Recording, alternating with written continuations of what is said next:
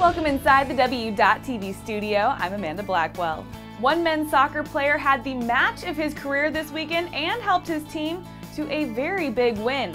The WCC Men's Soccer Player of the Week is Gonzaga junior forward Connor Bevins. Bevins tallied 2 assists and a goal for the first 4-point match of his career as he was instrumental in the Bulldogs' first win of the season, which came against a previously unbeaten UNLV team.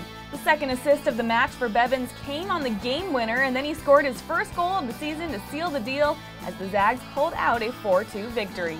Congratulations to Gonzaga's Connor Bevins.